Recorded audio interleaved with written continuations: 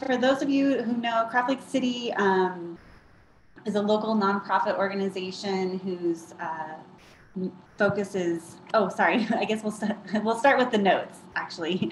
So just kind of a house cleaning. Please keep your microphone on mute.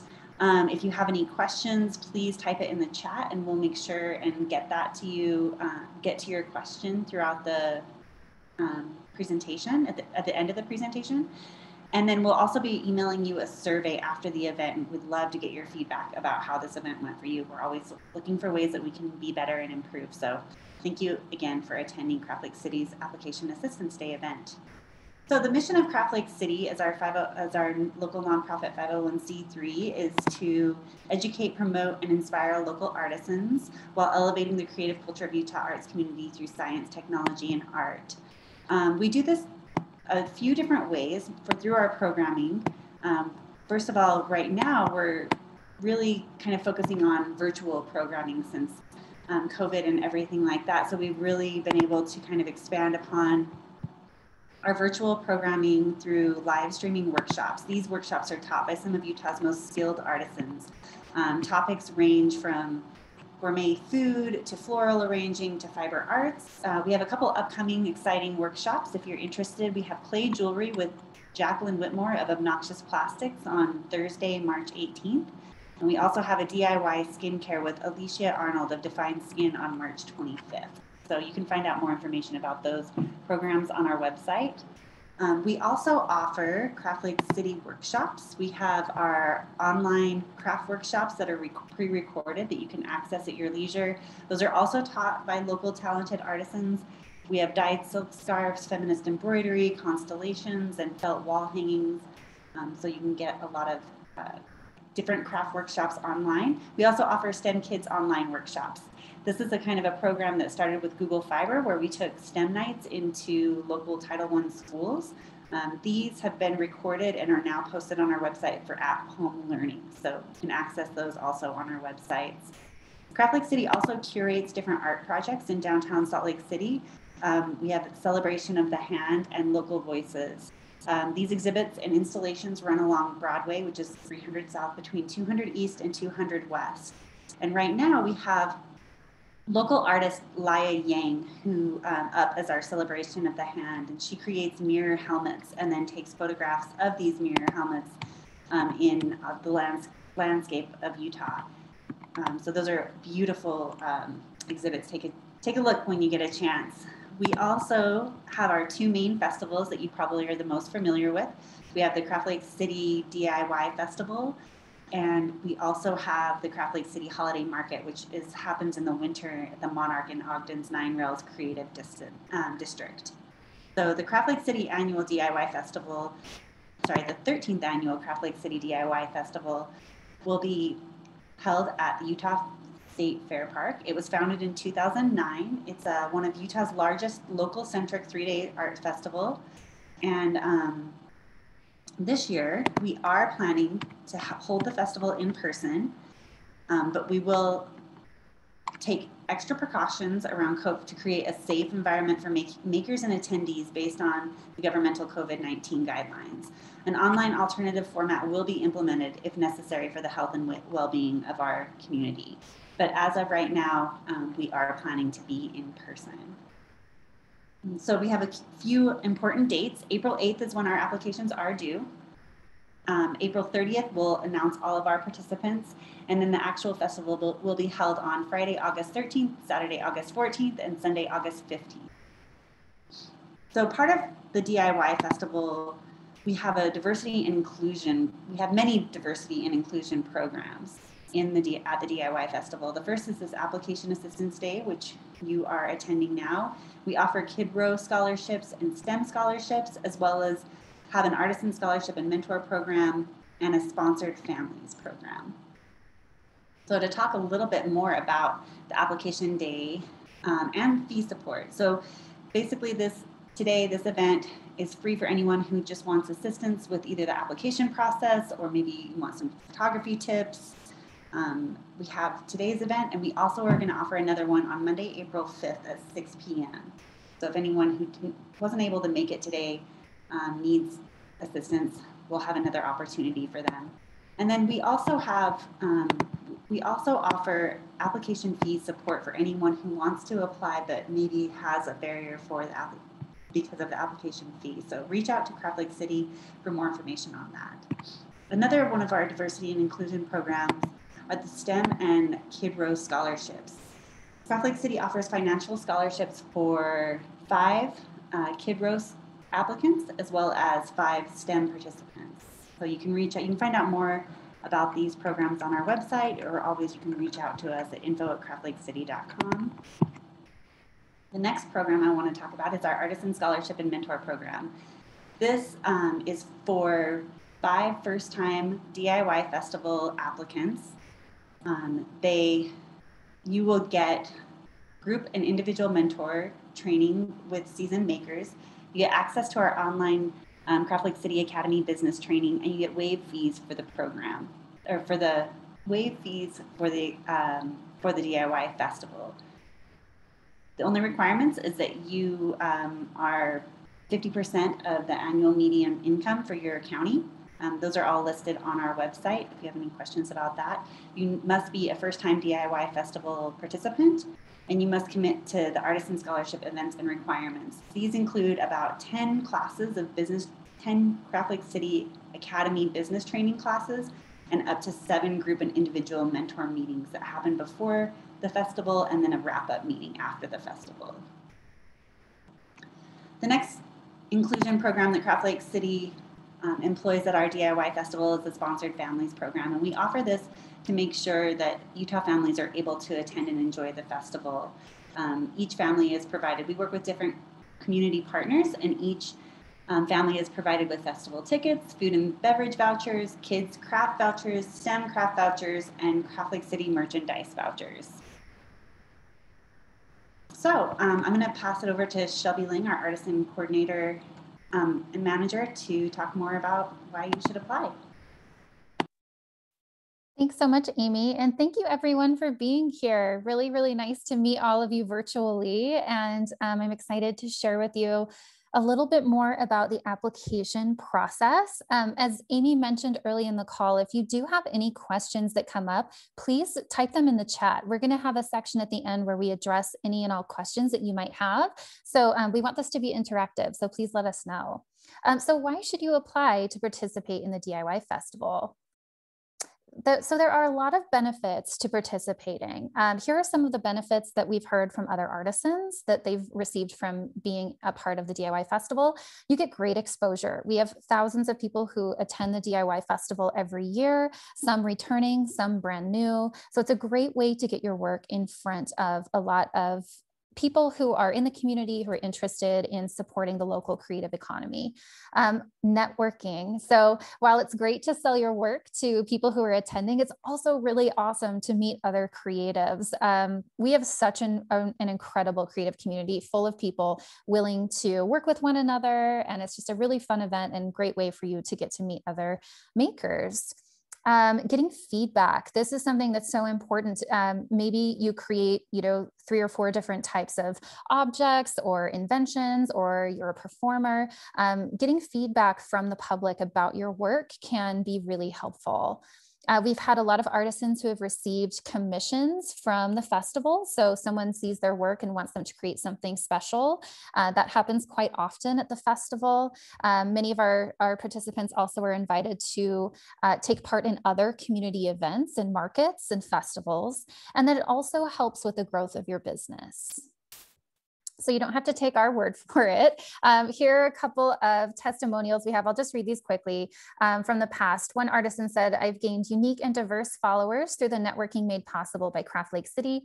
It affords you the face-to-face opportunity to discuss your business and its products with a captive audience who are not only willing to support you, but are looking to support you."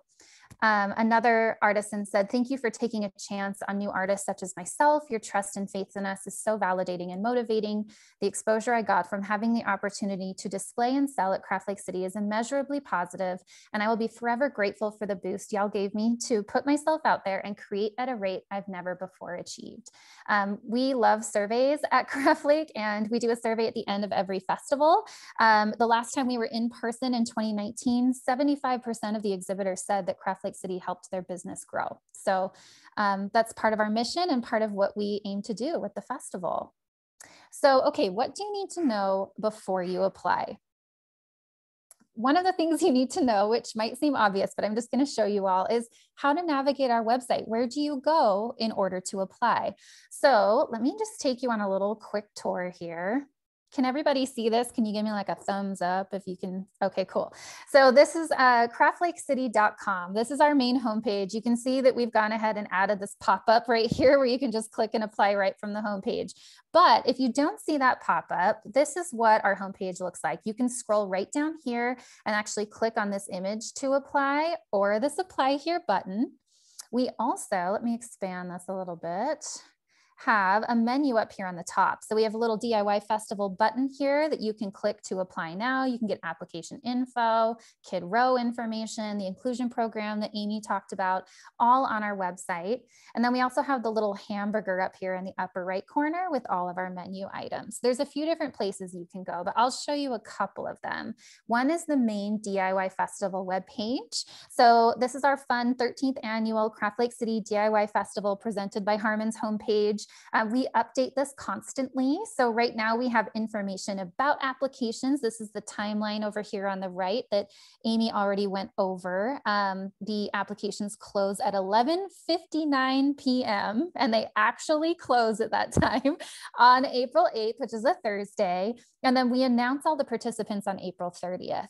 The festival itself takes place Friday, Saturday, and Sunday, August 13th, 14th, and 15th. And we've got the hours listed here too. So you can come right to this page and there's an application button right here. You can also find more information. We're going to have another virtual application assistance day on the 5th. We've got scholarship application here for more info and details. If you guys know any cute little kid artisans 14 and under, please encourage their parents to help them apply. It's the most adorable part of the festival. And then we also have volunteers. If you have friends, family members that want to take part in the festival or maybe want to sponsor part of the festival, since we are a nonprofit, all that information is available here on our Craft Lake City DIY Festival homepage. A couple of other really important parts to look at are, let's see here, application info. So we have something called the festival application and prospectus. This page is where all the info you could ever want about applications is held.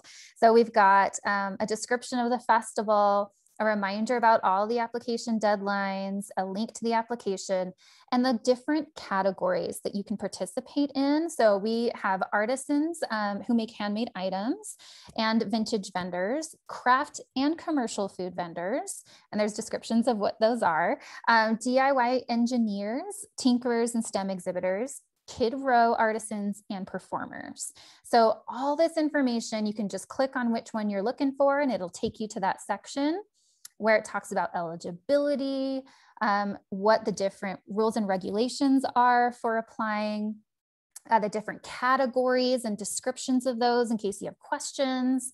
The vendor fees are listed here, the different types of spaces we'll have. So we have so much information here that I won't read all of it here during the meeting, but just know that this is here for you. It's a reference that's available for every type of participant. We have all those details there. And let's see.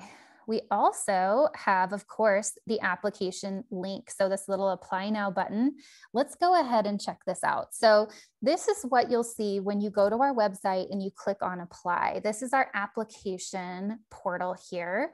So if you scroll down, there's some details here. There's a link to that prospectus we just looked at, and also a reminder about the deadline. And then there's two spaces. So if you've already started an application, which I have, so you'll you'll see that I've got my login credentials here. And if you've already started your application for 2021, you can log in right here with your username and password. One thing that's important to note is that if you have applied in the past or participated in the past, that login does not carry over year to year. So you will need to create a new login each year. So we're going to go ahead and click this Get Started Now green button to start an application, just so you can see what that looks like. So this is kind of the primary page. The first thing you're going to do is select which type of participant you are. So are you an artisan, a craft food artisan, STEM, a performer, a Kid Row artisan, or really a parent of a Kid Row artisan, or commercial food vendor. So many people we work with, I mean, all of you are so talented, and many people do more than one thing. So we actually have some artisans who have participated in the past who are also in a band or performers. We have DIY engineers who also are co-owners of a craft food business. So if that's the case for you, you will need to submit 2 separate applications. So if you're in 2 different categories of participants. That being said, if you are an artisan and you create more than one type of work, but it's still under that artisan category, you can still just submit the 1 artisan application. So it's just if you're in a different type of participant category that you really need to submit 2 separate applications. And let me know if you have any other questions about that. I'm happy to talk about it more. And then basically it's pretty self-explanatory. You put your email in, you choose a password, you re-enter your password, and then we've got the prove you're not a robot CAPTCHA down here, save and continue, and it'll take you into the application. So I can kind of show you really quickly. We won't go through every application, but just look at, oh, nope, it's going to be like, no, that's not happening right now. There we go. So this is kind of what it looks like here. You've got all this information, all of these different fields that you can complete. In order to do your application, you will know if you have some missing components because it'll come up in red and say, hey, we still need this information from you. So we've got 1, 2, 3, 4 different tabs here at the top. The Your Information section, application question. See, it's in red because I haven't completed it yet. It's telling me I'm required to complete those fields. Product images, which we'll talk about in a little bit, that you'll need to upload 5 of those. And then also the $20 application fee payment. It's something that it's non-refundable. It helps us with our costs associated with the festival and with, looking through all the applications and helping with the jurying process. So it supports our nonprofit budget.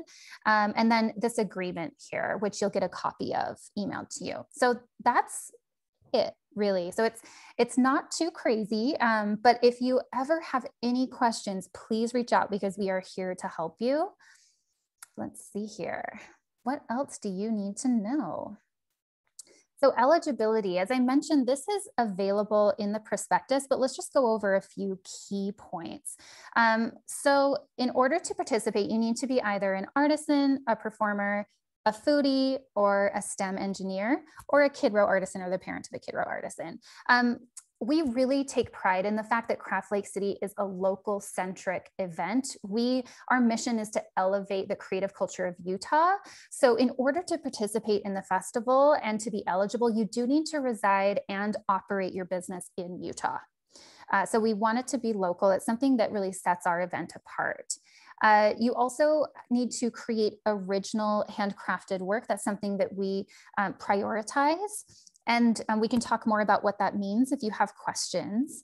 And we also need to make sure that any images, information, performance links that you include in your application are representative of what you're going to sell at the DIY festival. And then also, of course, you have to be able to submit your application on time with that fee in order for our jury to look over it. So here are some of the fees. These again are available on that prospectus, but just to go over them quickly, something that's really important to note is that these fees are wide ranging because they depend on the type of space that you have, the exhibitor type that you are, and also the number of days that you participate. So that's why there's such a wide range here, but you can find more details about what that means on the prospectus and see where you would fit in. So as Amy mentioned, if those fees are a barrier, we do have scholarships available, STEM scholarships, Kid Row scholarships, and artisan scholarships. So if you're interested in applying for a scholarship, you meet all of those eligibility requirements. Essentially, here's what you need to do in order to do that. You apply to the DIY Festival by April 8th through the process we just reviewed on the website.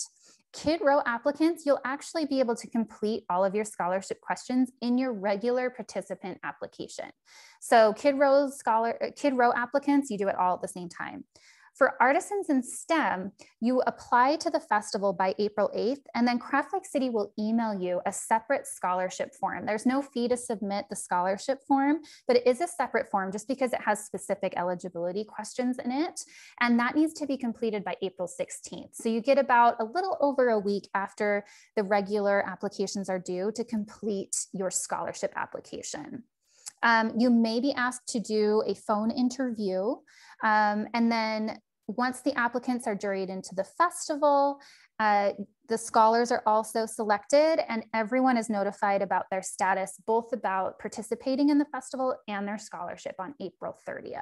And we do require that all of the scholars, that the artisan scholars, since that's a larger program, participate in all associated programs and trainings. As Amy mentioned, there are 10 trainings that happen on Tuesday and Thursday evenings between the end of May and end of June. So that's something to keep in mind. We have a few others. Details are on the website, but it's a really amazing program, a great way to launch your creative business if you are an emerging artisan. So really quickly to kind of talk a little bit about the jurying process. So our applications for artisans are juried by an anonymous panel of local professionals. The jurors are not associated with Craft Lake City.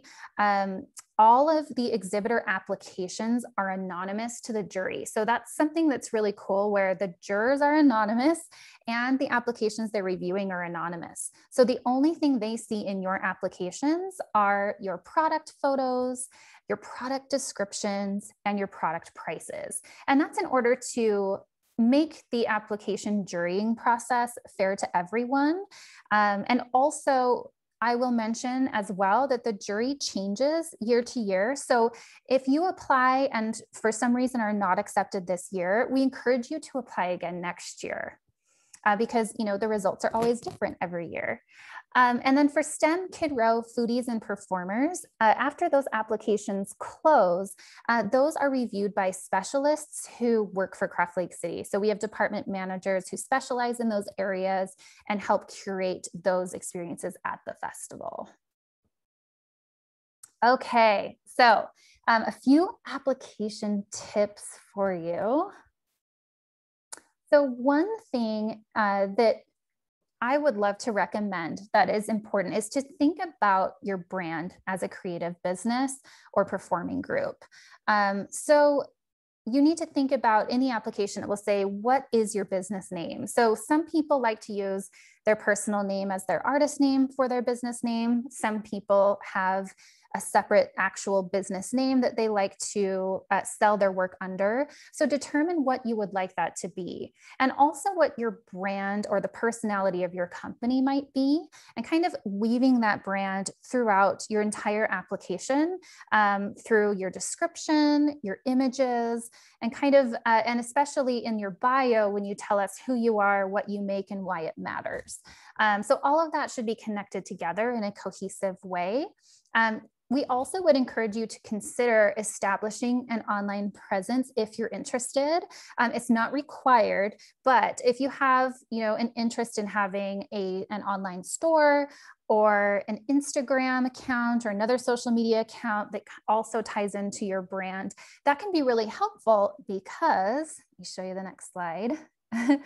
Part of what our DIY festival participants receive each year is an online exhibitor profile. So even though we're going to be most likely having this in-person DIY festival experience, you also get an online presence on the Craft Lake City website as a DIY festival participant. So this is a little preview over here on the right side of the screen of what that means.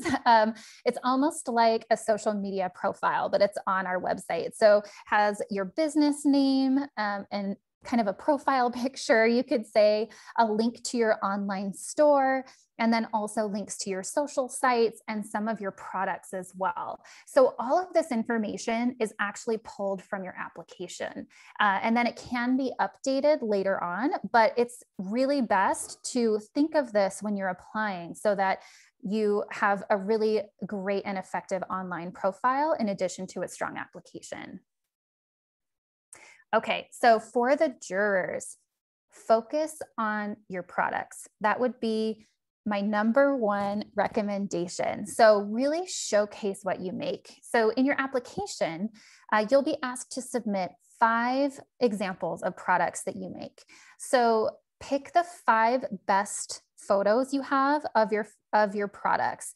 If you sell more than one type of product, like let's say you make bath bombs and then you also make, prints, you'll want to make sure that you have examples of each of those in the product photos you submit. So you want to make sure you have at least one photo of your bath bombs that you submit and one photo of your prints that you submit. That way, your application is reflective of what people will see if you're selected to participate in the festival. We also have a cool blog post. Let's see if this will let me link. Yay, that we did with Pictureline last year that kind of gives an overview of recommendations for taking better photos with your phone for low or no cost. And this is linked in the prospectus. So it just gives some tips and tricks here.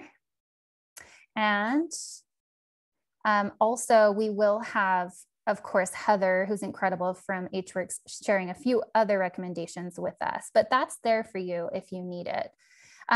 Descriptions are important as well. So writing a brief and engaging description of your products. So there is a character limit, and that's something I would urge you to pay attention to. Sometimes, we can get writing a description and not pay attention, and then we get applications that are cut off mid-sentence, and we really want to know more. So be mindful of that. It's about 255 characters, and you can really talk about what your products are. There are a couple of questions about the handmade components of your products if you're an artisan or a STEM exhibitor or a foodie. So when you're asked about that, sometimes people respond, yes, it's handmade, which is fine, but it really does help our jurors if you expand a little bit more on that. So for example, if you are a graphic designer or a digital artist and you create a design and then you have it printed separately and you sell the prints, you may not have made, the print itself or the paper itself, but you made the design. So that's something that's really important for our jurors to know. And then pricing. This is something we get questions about so often with products. So what we recommend is finding a balance. So you don't want the products that you sell at the festival to be so expensive that they are cost prohibitive for some of the attendees, but you also don't want to devalue your work. We see a lot of individuals who apply, they have these really awesome products, but they actually price them fairly low. So we would recommend doing a little bit of research, see what other artists who sell similar products are charging for their products and kind of make an educated decision there. Let's see here. So some important application components just to review. For artisans, the product photos, descriptions are really important. The prices, the description about how they're made, all important. For foodies, same thing. Products, descriptions, company bio, describing the handmade aspects. For performers, your bio, music links and band photos are really important. And then for STEM, we also ask for product photos and descriptions, but also providing a sense of excitement and discovery for STEM and what educational components you might provide within the Google Fiber STEM building if you're selected, and then product photos and descriptions. So I'm sure you're seeing, a theme here. Product photos and descriptions are really important. So Heather is going to talk a little bit about her tips for product photography as a local artisan. But right before she does, I wanted to show just a few examples of some of the things we've seen in applications in the past, some common issues that people may have encountered, and then some solutions for that. So I did not take these photos. These are beautiful photos taken by past DIY festival artisans. I did, however, take some of the next photos coming up, not all of them. But just to show you, so I am not a professional photographer, but lighting is a really big thing that's important that Heather will talk about a little bit. So over here on the left, you can see these two photos I took. I bought a beautiful ring from Peach Treats a couple of years ago. And you can see how here in the photos I took, the lighting kind of prevents people from seeing exactly what the ring is. That photo on the left is kind of dark and the shadows kind of hide exactly what the ring looks like. On the right, it's actually really overexposed. So it sort of distorts what the ring looks like. It doesn't actually look like that. So then the photo on the right here, this was taken by John Carlisle, who's on our board and is also a photographer. And he used some bright natural light, and you can really see clearly that these wooden objects, what they look like, and without any kind of uncertainty. So, and it's just the lighting really is what makes that difference there. Backgrounds are something that can make a big difference. So in this photo I took on the left, this is actually a really gorgeous necklace I got from Callie Mellis in the past. And it's taken on my carpet, and you can see how the carpet is so busy that it kind of distorts. You can't really focus on the actual object itself because it's competing with that background. Whereas this photo on the right from a Craft Lake City artisan is just against this simple background. So you can really see what that necklace looks like without any uncertainty. And it kind of just helps showcase the art object. And then filters, that's a big thing in editing, something that Heather will talk a little bit about. This photo I took on the left of some clay earrings I bought from an artist named Tiny Messy. And I actually went on my phone and I just selected in Instagram a filter at full power, and it actually distorted the color of the product. The product doesn't actually look like this. It looks quite different, but because of the filter I used, it kind of distorted it. So if you were to go look at this object, if I were wearing them, you would see oh, actually it doesn't look like that. So simplicity in the editing, I think a lot of times is key. This image on the right from Asana Natural Arts, really doesn't overdo it on filters. You can see very clearly what this necklace looks like. And then lastly, some cropping. So there are a lot of reasons why you might want to crop or stage something in a creative way. I think that makes a lot of sense for social media, for marketing images, but for an application, it's really important for the jurors to be able to see what the object is in its entirety. So this one on the left I took again of that necklace is cropped. It's also kind of blurry, it's out of focus, and you wouldn't know looking at this how long that necklace is, or necessarily that it's even a necklace. It could be a keychain, it could be something else. Whereas this image on the right of this adorable fox pillow by Bee Customs Creations, you can clearly see that it's a fox and that it's a pillow. And another thing Heather will kind of talk about is you can also do things to add a sense of scale to these photos too. Like if it's, this necklace on the left, maybe it could be someone wearing the necklace. You can see how large it is. So you know that it's actually 4 inches, not 4 feet tall. So those are just a few really quick observations and recommendations. But we're so lucky to have Heather from H-Works Jewelry here. Heather is such a talented local maker and has participated in the DIY festival many times in the past. She's a jewelry maker. You actually can't really see this because of the filter, but I'm wearing one of her headpieces right now. I'm obsessed with her work. She takes really great photos. So she's here to kind of share some tips and tricks with us. So thank you, Heather. Hi, am I here?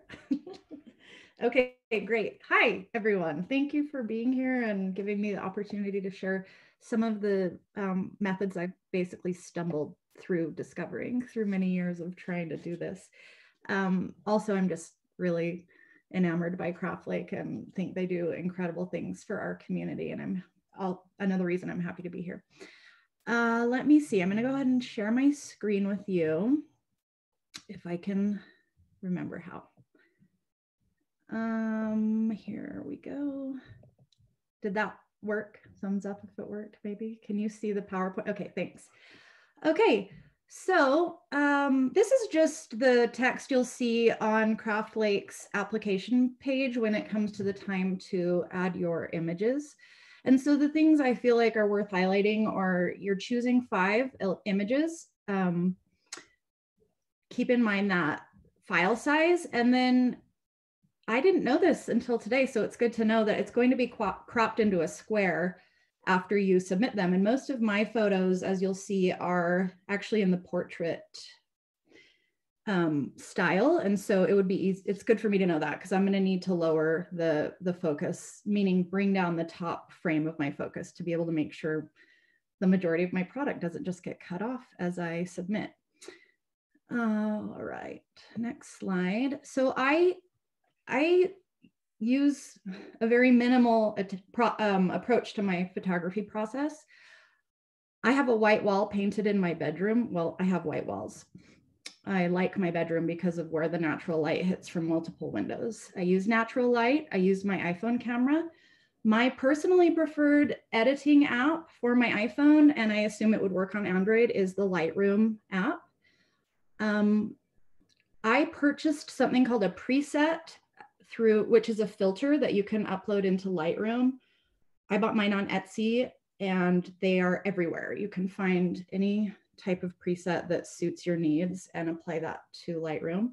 I also use a blurring app, which kind of just skews the background or the surrounding area around my product, which helps my product look more crisp in comparison to that background. Some thoughts for the photo itself. There's only a little set of hours during the day that I can get a picture that I enjoy because I specifically don't use a flash and I like to utilize the light of the day because I think it gives the best effect without needing any setup.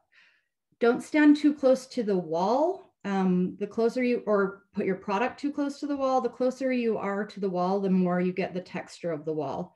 If you move back a few feet from the wall, it will, my iPhone camera seems to naturally blur that texture on the wall.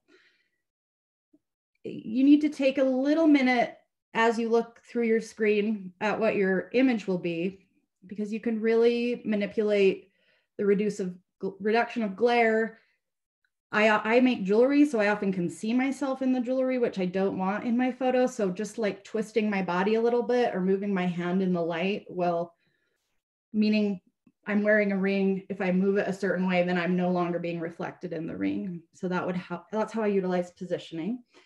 I think it's really important to eliminate any personal branding or personal identifying features because it's kind of makes you more known in the application process, which is something we're trying to avoid to help with the anonymity of the process. Something that took me a long time to learn is there's a really big difference in image quality of your photo if you're using a front-facing camera or a rear-facing, which I take all my own photos, so I'm often facing myself in my phone, trying to move my body to get a photo my face isn't in, and then I'm cropping that, and then I'm realizing, oh, I've lost my image quality. So if you can have someone help you, if you have to be in the photo yourself, you'll get a much better quality image for post-production. Okay, here's on the right, a picture of me in my bedroom, taking a picture of myself wearing my rings. And then on the left, you're getting the image of what I've taken. This is an unedited image, but I mean, honestly, I walk in my bedroom during the daylight hours and I stand in a certain spot and I take the photo on my iPhone. That's like literally choosing the time of day is the most photo equipment I use. I do jewelry, so it's natural for me to be wearing my product. And I realize a lot of people aren't going to be wearing their art possibly. And so an easy hack around that is this is just 2 blank canvases that I bought at Peterson Art Center or, you know, Michael's, wherever you buy canvases. It's just literally sitting on top of my nightstand with another one behind it to create my background. And on the right, you see a very unedited photo of what that actually looks like. So it's a great way of getting a white background and a white base. And if I were editing this photo, that blurring effect I mentioned earlier would really reduce that seam line you're seeing where the two canvases come together. You could also hang this canvas on a colored, darker colored wall, or it's just a great way to quickly put up a white surface, or Shelby mentioned even a white piece of paper. There are some pretty inexpensive light boxes you can also get. It's just not something I use, but your product might be better situated sitting inside of a light box. So it's something to possibly research if you need. On the left is a completely unedited photo. On the right, I've used Lightroom, my preset filter, and the blurring effect. So you can kind of see the three main steps I use.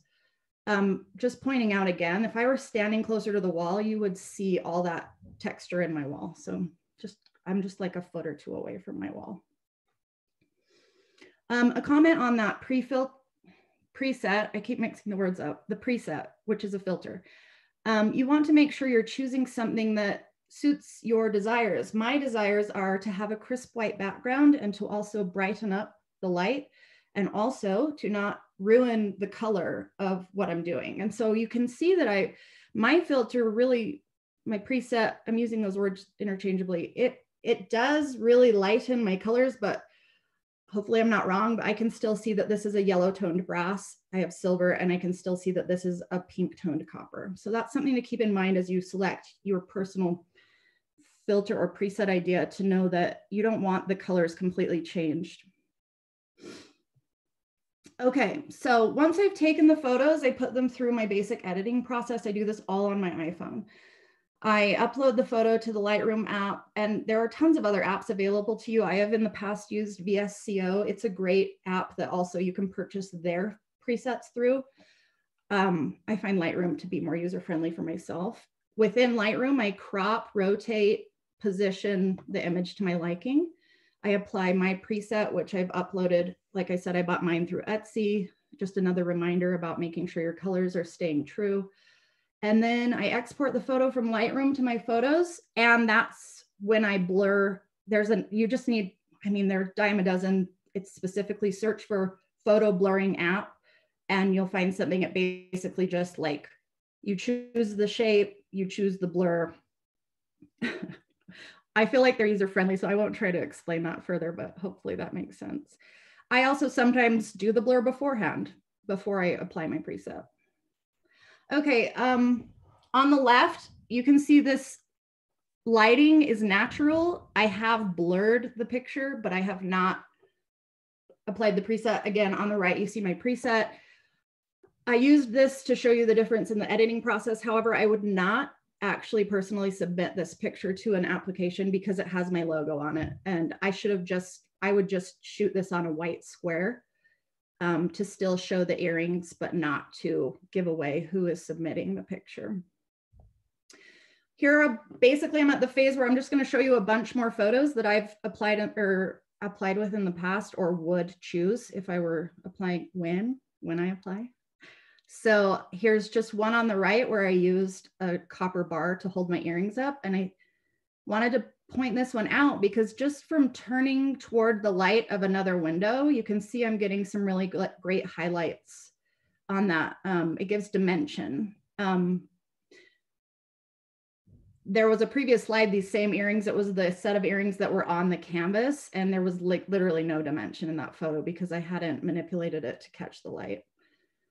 I'm just wearing my jewelry. I'm cropping out as much of my face for more than one reason that I can. There's myself again. But you can see how I'm really, especially in this hair one, I literally put the little circle of focus really tightly around these two hair clips and then just blurred as much as I could of the rest. And I know the blur is heavy-handed, but I honestly don't find it personally distracting because all my eyes look at when I look at that are my two hair clips. And I think that's important. So just more of my work. Here are two options for the same necklace. Here's me wearing this chain that I made, and here's me holding it against a white background. I feel equally pleased with both photos. It's just a matter of preference if you were deciding Do I want them to see the white background, or do I want to see it being worn? Here is me wearing more, and then another necklace hanging against a white background. And really, it's just those super simple steps of standing away from the wall, turning toward the light, and then that little quick post-editing process I described. And that's that. You can find me on my website at hworksjewelry.com or any social media at hworksjewelry. And just a few quick other things that I wanted to mention that I forgot to put in the slides. I want to reiterate that I recommend turning off your flash so you don't get that overexposure. Shelby mentioned scale. I kind of naturally have an implied scale because I'm wearing the product. If you're doing yours on just a full white background and you don't feel like it's natural to have another item in your photo for scale, I would really recommend utilizing that item description to explain the size of your item. I think it's important to use a single product in each photo you're submitting. However, I have also used photos in which I have photographed someone else wearing more than one piece. And those have been photos that have still, I've been accepted over it. But the thing I do when I submit a photo that has more than one piece of jewelry being worn is I say the name of the piece, I say the ring, and then I say the price and the metal it's made out of. And so I use really sparse wording, but I very specifically say the earrings are this size and they're this much. The ring are this size and they're this much. And so I have used photos that have more than one item in them, and it has not been something that prevented me from being accepted.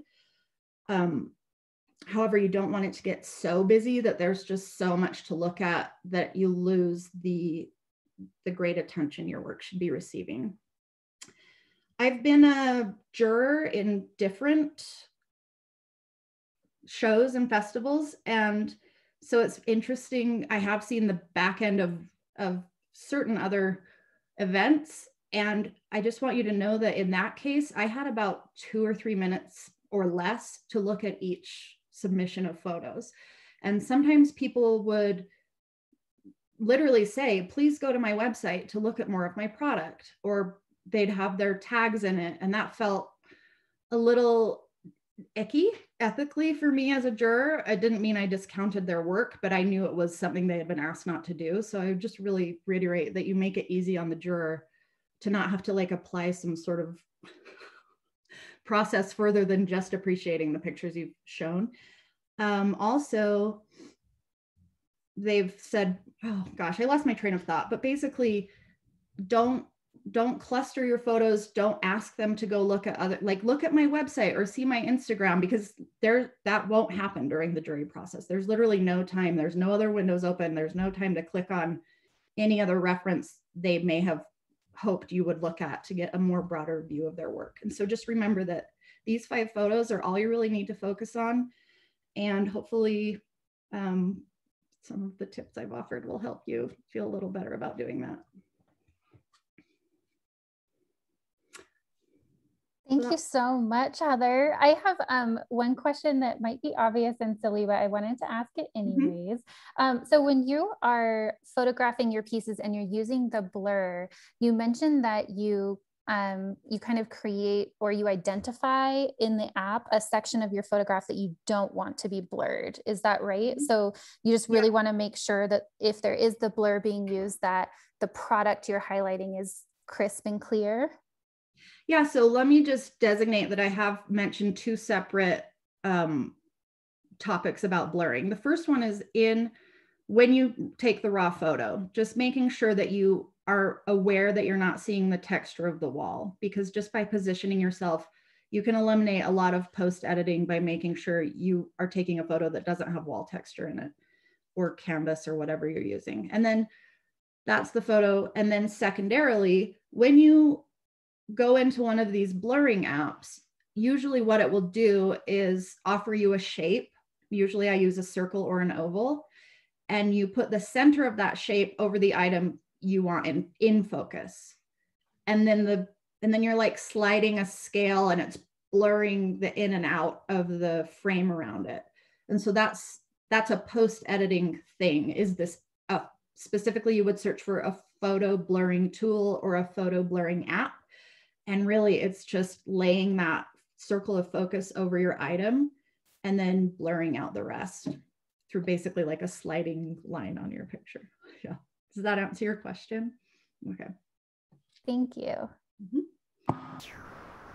Yeah, thank you so much, Heather. I love getting these tips from people, that definitely things that I wouldn't think of. And thanks for giving your, all your insider tips too for the jurying process. I think that those are really important things for folks to keep in mind. So thank you so much for being here. I just wanted to mention a couple more things. I want to present one more time about the application process. And if you have any other questions, please put them in the chat. We're going to get to those in just a couple minutes. So applications, like we've mentioned, are open right now until April 8th. So go ahead and go to our website and click the apply now, or look at the prospectus and make sure you understand. Always feel free to reach out to us. I think the next slide we have, our website is craftlakecity.com. You can call our phone number or email artisancoordinator@craftlakecity.com. Also, if you aren't following us on social media, that's a great place to get all of our updates. So Instagram, Facebook, Twitter, and LinkedIn as well. So you can get all of our updates. So we did have a couple questions that were really good. So I think I'm going to actually ask Shelby if you want to, or actually Heather too. This is a photograph question. So it's a question for Kid Row. Product is letter keychains made of various colors of dried flowers, variety of single colors. The photo instructions are to take 3 to 5 objects. Would we take pictures of various colors, letters? They specify that there are no other resin products other than the alphabet offering. So I think the question is just asking maybe for variations of these photos. So yeah, Heather, would you like to take that one actually? Yeah, I think absolutely you would, even if it's 5 letter A's, but they each have a different flower or a different color, I would just showcase a different aspect per photo. Yeah, don't just put one photo. Give the juror something to look at. So yeah, hopefully that answers that. Yeah, that's great info. Shelby, did you have any other input about that question? No, I think that's perfect. So yeah, that's great if the products are all similar, if it's all alphabets, but they are, just as Heather said, different colors or different flowers, just making sure to showcase the diversity in the products that you have. So I think that exactly what Heather said, even if it's the same letter, if they all look different, one of each would be great. And if we didn't answer that question entirely and you need more info on that, feel free to email us or give us a call, or you can post again in the chat. We'll be on here for a few more minutes talking about some of these questions. So the next question is, what exactly do you mean by 50% AMI? So the AMI is the area median income of your specific county. And we actually have that on our website. If you go to our, and I can post this actually in the chat too, so you can bring it up, but it's under our Artisan Scholarship page. And we have an area, we have a bunch of information depending on what county you live in, there is a difference. So as long as you fall below that area median income. There are other questions on the application for the Artisan Scholarship and Mentor Program that, ask how many people. So we do take more than just that into account, how many people are in your household and things like that. So don't be scared away to fill out that application if you feel like you're too close. Go ahead and fill it out anyway. And there are many other questions that kind of help specify that. Right, and then another good question we have is, historically, is there an approximate percentage of applicants accepted? Shelby, would you like to address that one? Sure. So actually the best way to answer this is to essentially say that it really depends. It depends on a lot of different things about, how many individuals apply in each category.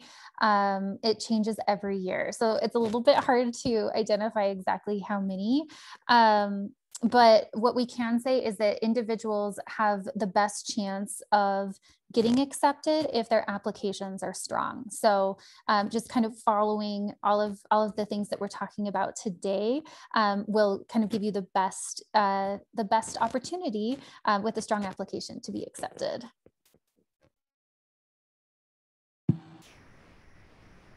Great, thanks, Shelby. And then we have another good question, if you would like to address that one, Shelby, is how long will the exhibitor's profile remain active? Oh yeah, good question. So what's really exciting is that at least right now, it's just going to continue to live on our website. So you can actually go to our website and see exhibitor profiles from the past. I believe they're on there from 2017. So you can go through and see exhibitors from 2017, 18, 19, and 20 in the DIY festival, and then 2019 and 2020 for the holiday market.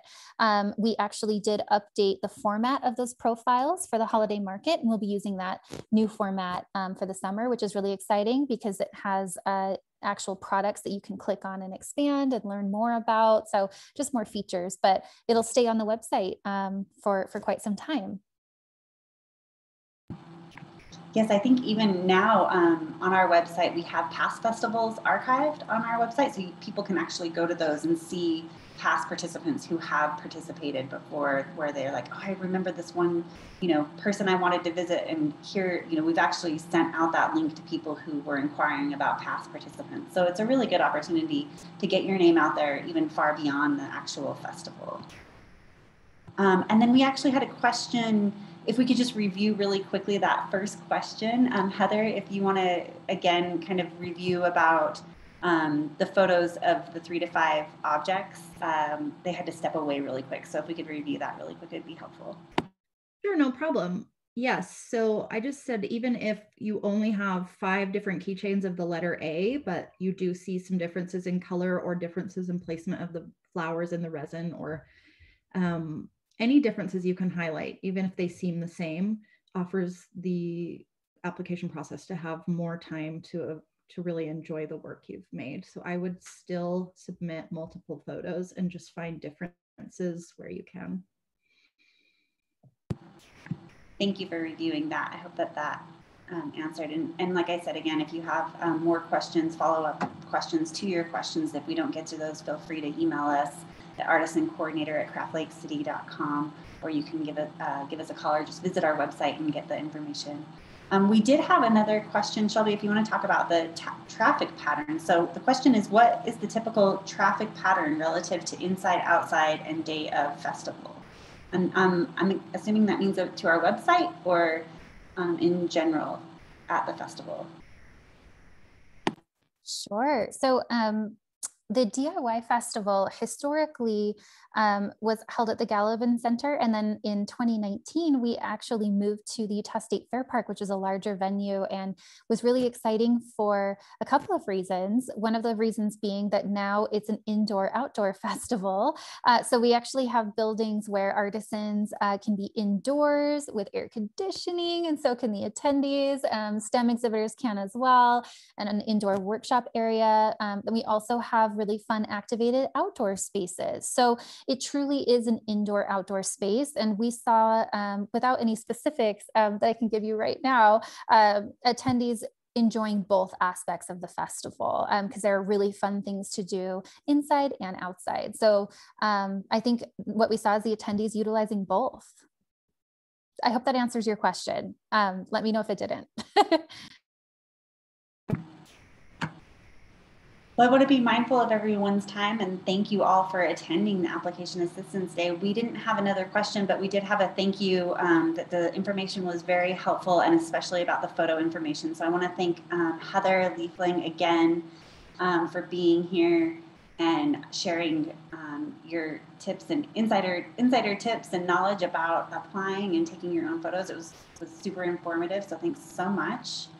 And thanks everyone for attending. Like I said, we will be posting this recorded video online so you can review it if you have, if you need a little refresher.